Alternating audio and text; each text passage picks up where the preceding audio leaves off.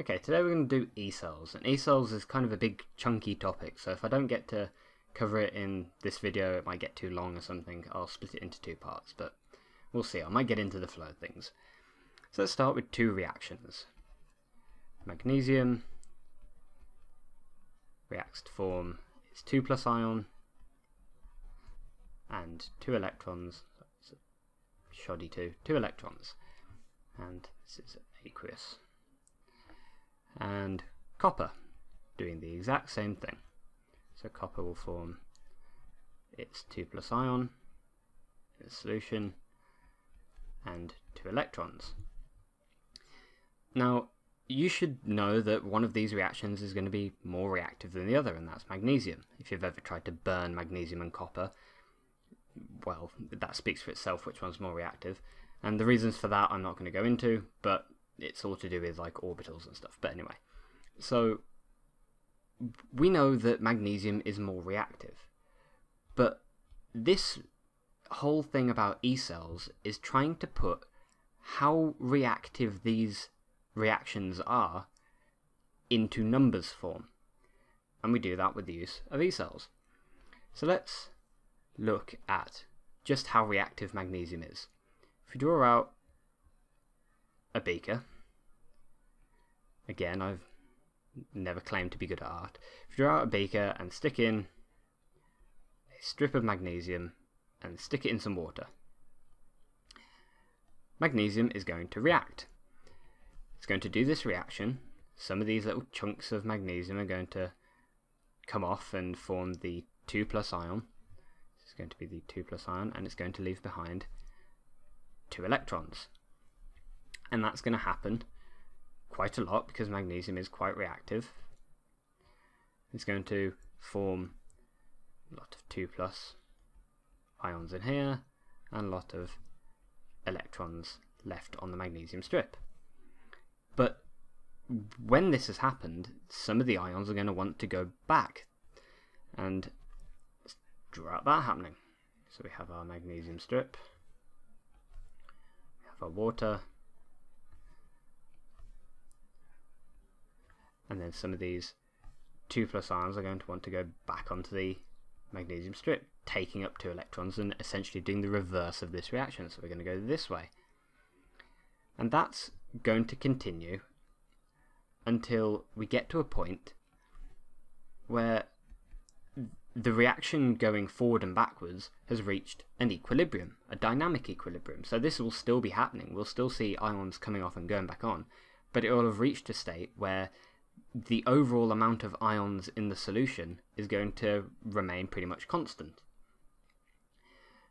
And we can use this concept to kind of put into numbers this reaction. So if we compare what's happening with magnesium and what would happen with copper, we see something pretty interesting. So we have our magnesium and our water, and what's going to happen with magnesium is that we're going to end up, because it's reactive, with quite a lot of 2+ ions in the solution and quite a lot of electrons left on the strip. And then if we compare that with what happens in copper, because copper is less reactive than magnesium, then we see that there is less 2+ ions being left in the solution than magnesium, and less electrons being left on the copper strip. So if we write out the two reactions that are happening here, we can compare their positions in equilibrium. So we have Mg, it's aqueous, sorry I messed that up. We have magnesium and it's aqueous with a 2+ charge plus 2 electrons in a reversible reaction with solid magnesium, and we have the exact same with copper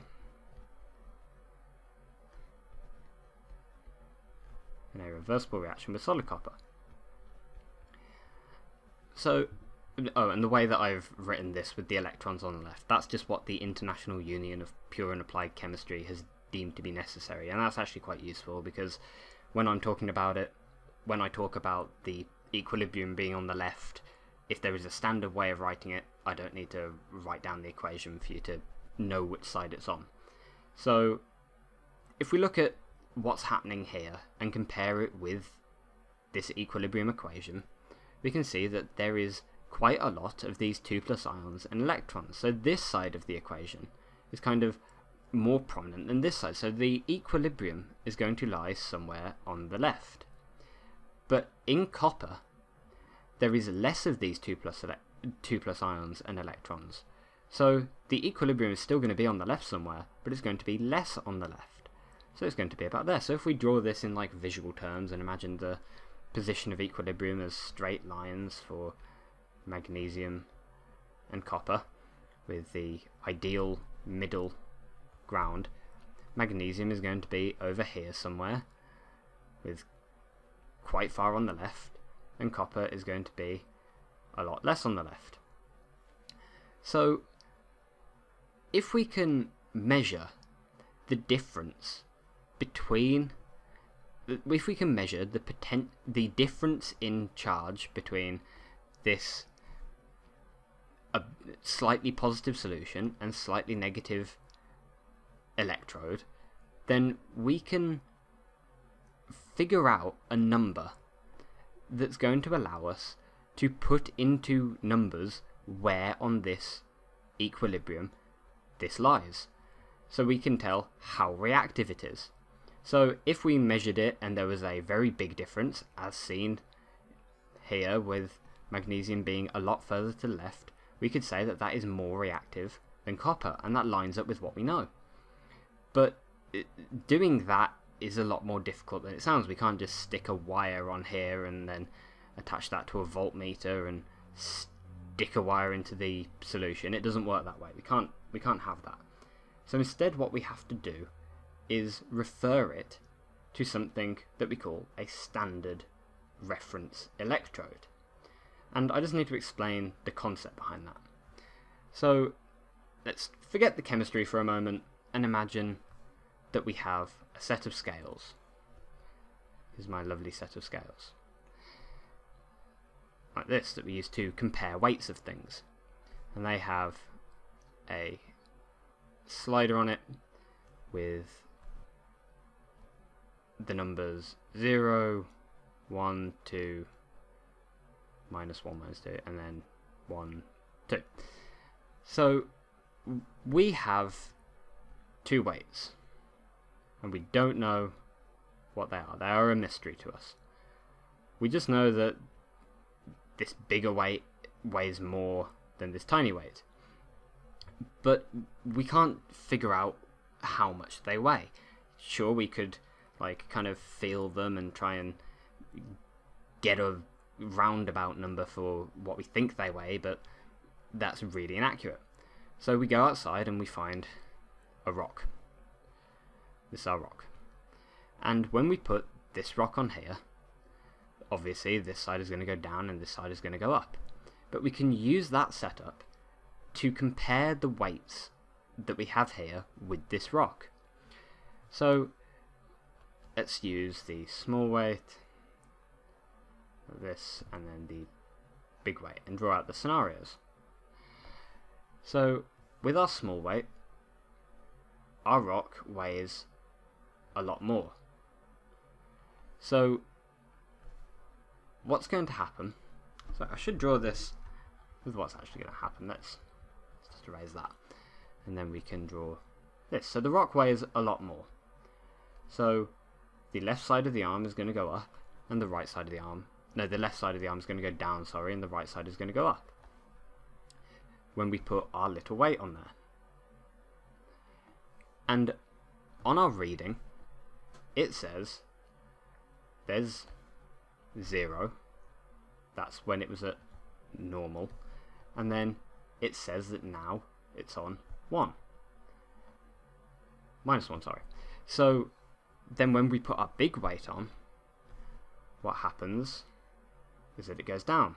So this side of the arm goes down, and this one goes up with our rock on it.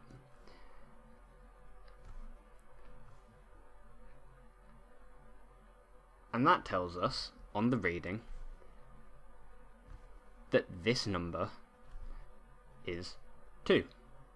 Now, we haven't worked out the exact weights of these weights, but what we can do is say, if we label our rock as a weight of 0, even though it does have a weight, but if we just call it 0, then we can say, in reference to all of these weights that we stick on there, we can measure the difference in weight between our standard rock and our weights.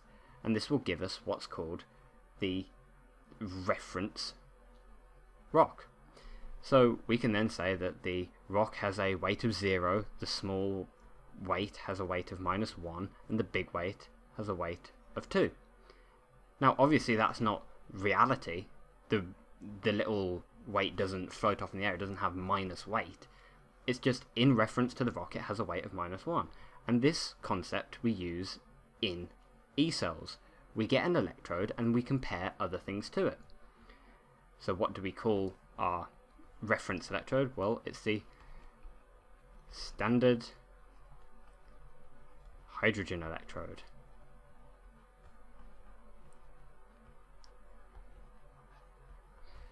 And you need to know a few things about its design. So let's draw one. Very art heavy lesson this. So we start with a test tube like this, and we submerge it in a bit of water. And through the top of the test tube we stick in a platinum wire with a big ball of platinum foil and platinum on the end. So this is platinum, and what we do then is we pump hydrogen gas into here at a set pressure, and this solution, I should draw it in light blue, so this solution is heavily acidic. So what will happen is an equilibrium will establish between the aqueous solution of H+ ions, the electrons that will gather on the platinum, and our H2 gas. And this we give a value of 0. We say that this cell is 0. And then what we can do is attach other cells to it and a voltmeter, and we can see how all of these compare to the other, all the other electrodes compare to this one. But let's go more into detail on that. Oh, and you need to know some things about the standard part of this hydrogen electrode. Because this equilibrium has been set up, there are lots of factors that can affect the equilibrium, such as like temperature, pressure, and concentration of this acidic liquid. So there are some standard conditions that we associate with the standard hydrogen electrode. We have a pressure of 100 kilopascals, and this is like often quoted as 1 atmosphere in old textbooks, but you really need to learn the current way of saying this, of 100 kilopascals. You should be familiar from the ideal gas equation. A temperature of 298 Kelvin, which is 25 degrees Celsius, basically room temperature, and a concentration in this acidic solution of 1 mole per decimeter minus 3. And this goes for all of the other cells as well. When you submerge your magnesium strip into the solution of magnesium ions, the magnesium ions will be 1 mole per decimeter cubed, and that's just so that everything is standard.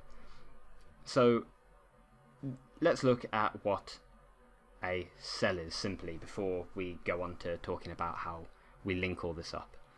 So a cell, very basically, we have 2 of our sticks stuck in our solution. We have a wire connecting them to a voltmeter, and then we have another metal in its solution.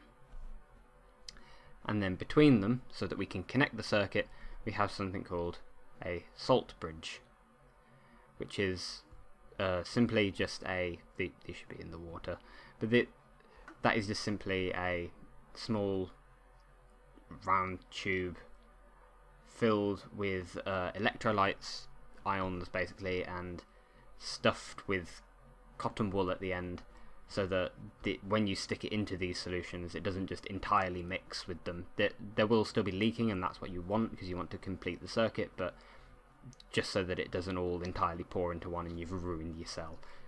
And also these electrolytes are chosen so that they don't react with the things in here, so a lot of kind of preparation goes into making one of these cells. So we call this a cell. This is our electrochemical cell, so we call it a cell. And each one of these sections of the cell, these single bits, are called our electrodes. Gonna have to write in there, but anyway, electrodes. So these are our electrodes, and two of them together make a cell. So let's now link it together with the magnesium and the copper to show what I mean. So we make two cells. We slot together our hydrogen electrode, which I'm going to draw really sloppily just to illustrate my point. We connect our hydrogen electrode with the platinum in it to a voltmeter, and then connect the wire to our magnesium in its solution. So if we boil this down to its basic components, forgetting about the salt bridge, if we boil this down to our basic components, we can draw a very simple drawing. We can say we have our ball of platinum, which is where all the electrons gather, our wire to the voltmeter, and to our magnesium. And this is the basic structure of the cell. It wouldn't work without all the other things, but this is just the bit that we need to focus on. So let's look at the two reactions happening here again. We have our reaction of magnesium ions and the two electrons in the reversible reaction between the solid magnesium, and we have our two hydrogen ions, the two electrons in a reversible reaction with hydrogen gas. Now, in this reaction, what's going to happen is the magnesium is going to, as we saw before in the water, build up a lot of these electrons because it's quite reactive. That's going to happen on this electrode as well. The hydrogen ions are going to react. The equilibrium is going to be on the left, and we're going to get some electrons built up on here. But there is a difference in the amount of electrons on this side to this side. So the electrons are going to try and flow this way and push against this resistant voltmeter. Now, when that happens, the voltmeter measures something called the potential difference, and that is the difference between these two cells. So in this case, the voltmeter says 2.37, and this is a number we can use to compare all of these metal reactions in their reactivity. But because this electrode has the most negative stuff on it, this is referred to as the negative electrode. So this value is going to be negative. The electron flow is going to be negative 2.37 in this direction, because the electrons are actually flowing in this direction. So then let's look at what happens with copper. With copper, let's boil it down to the same components again. So we have our platinum electrode, and we have the wire going up to the voltmeter, going down to our copper electrode. and we have the two reactions again with the hydrogen and the copper. But this time, the copper, as we saw, isn't very active, so it's only going to build up a small amount of electrons, and the platinum electrode is going to build up a lot of electrons.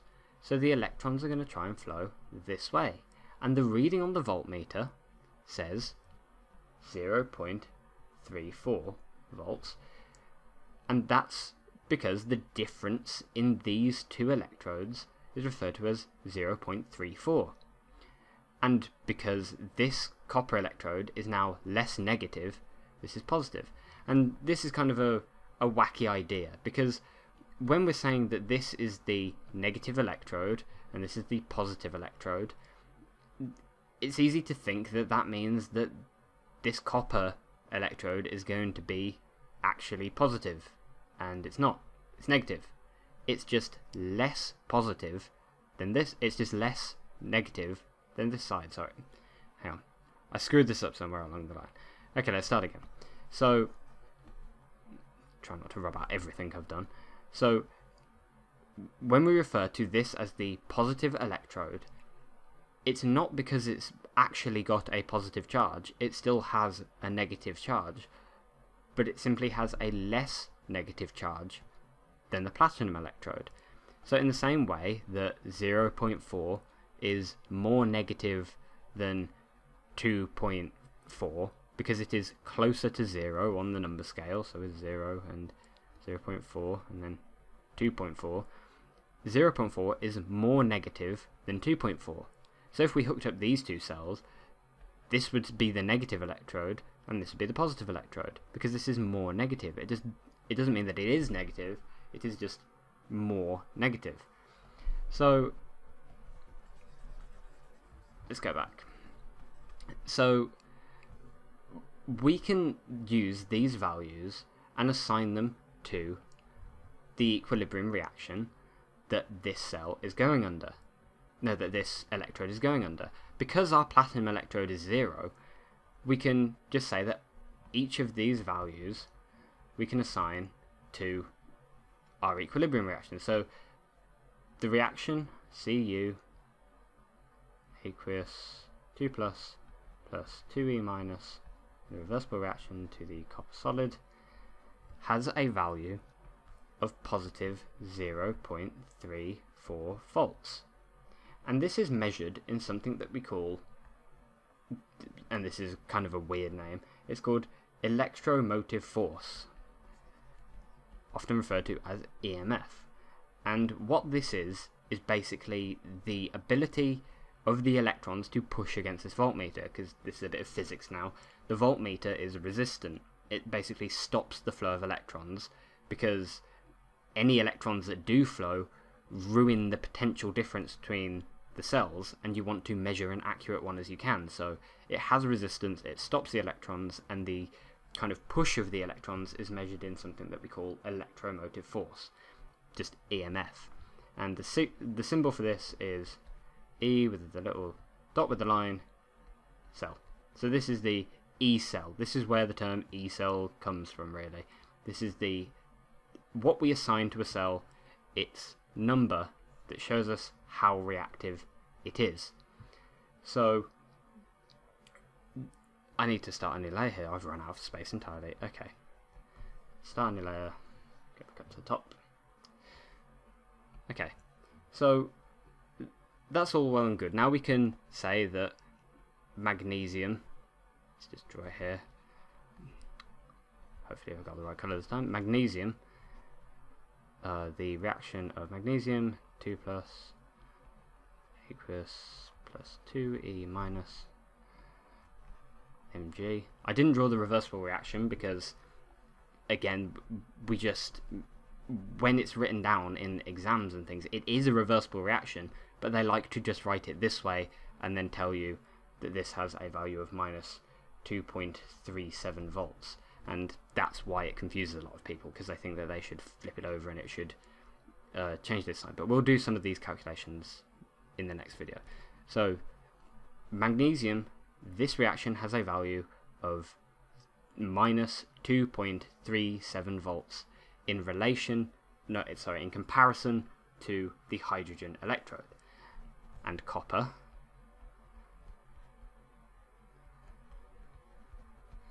has, put the solid, copper has a value, an E cell value of positive 0.34 volts in relation to the hydrogen electrode.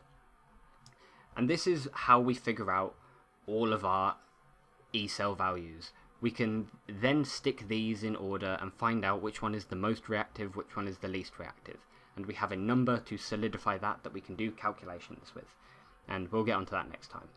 But you noticed when I was drawing all of those cells, it took rather a long time. So we like to do a quick way of drawing a cell. It's called cell notation. So if we think back to our platinum electrode, we had the platinum electrode here, what was I talking about? The cells that we drew before. We have the platinum electrode, and then that goes to our metal electrode. And the way that we write this down is kind of unintuitive at first, but it actually does make a lot of sense. The way that we write this, let's write it in red. This is our platinum electrode, and then this is our copper electrode. The way that we write this is the symbol for this electrode, followed by a bracket of H2 gas, because the hydrogen is flowing over it, and then we use a line, and then we write down the other component of the electrode, because this is composed of platinum and this H plus aqueous solution, and then we use a double line, and then we move on to the other part of the cell, the other electrode, and this will be Cu2 plus aqueous, and then a line, and then Cu solid. Now, I told you this was unintuitive at first, but bear with me. You just need to know what all of this means. So these lines, these single lines, this represents a change in phase. What do I mean by that? Well, we can see here we're going from a solid and a gas to an aqueous solution. We have changed state. We've gone from solid to aqueous. As here, we've gone from aqueous to solid. So that's what these are. And this double line represents our salt bridge.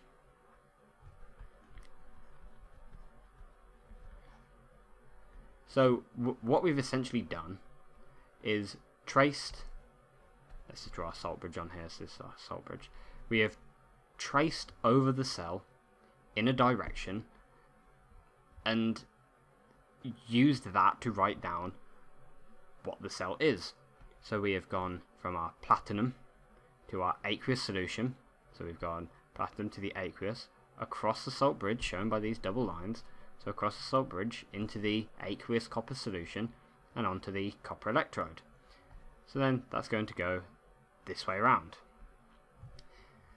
And there are a lot of variations within this. We can have, we can skip off these twos, we can add extra, like, we can add extra molar counts to things. It varies a lot, but the simple way of showing it, I mean, we can get rid of these brackets as well and include another single line here. It's all very weird, and you'll see it written a lot of different ways, but the overall idea is that we have one electrode and then another electrode, and this shows you the way that the cell is arranged. And when it is written like this, it is given one of those EMF values. So this one would have an EMF value of positive 0.34 volts. And when they give you an EMF value, it always shows you the EMF of the electrode on the right. And that's because of some reasons that we'll go into next time when we do the calculations. So that's it. We've blazed through the entire of E-cells in, about half an hour. Thank you for watching it, and I will see you in the next video when we go over all the calculations behind this.